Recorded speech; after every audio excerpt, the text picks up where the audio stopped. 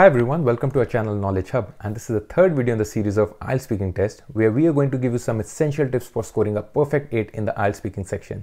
If you haven't gotten a chance to subscribe to our channel, right now is the perfect time for that. And if you want access to our other videos, here is the link for that as well. Now without further ado, let's get started. Number 1, your answer should always have a structure, and especially for part 2 where you are supposed to speak for a minute or two. And by structure I actually mean your thought process. There are several techniques of including structure in your answer, but my favorite is chronological order, which is past, present, and future. It can be the other way around as well, future, present, and past. Confused?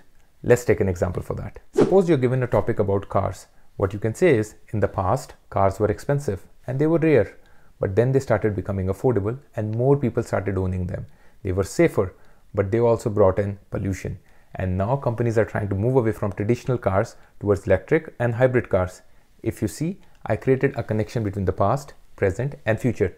And the same way you can apply this technique to a lot of the topics. Second, take pauses, similar to what you do in your native language. This helps you in two ways. Firstly, you avoid fillers.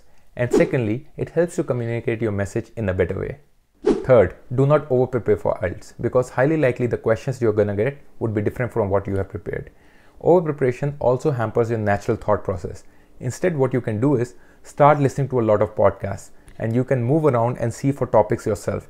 For example, when I used to travel in metro, I used to look around and think about modes of transport, people, culture, and used to speak on those topics for at least a minute or two. Fourth, do not worry about your accent at all, because IELTS is more focused on speaking grammatically correct and fluent English. Fifth, always utilize the time that you are given before the cue card topic. This helps you in arranging your thoughts in a structured fashion and making you aware of how much content you will be needing in speaking for a minute or minute and a half. In the end, I hope you find these points helpful in your IELTS preparation. For any questions, please post them in the comment section. If you want to join our classes, reach us out on our WhatsApp number 416-993-8835. Hope to see you in the next video.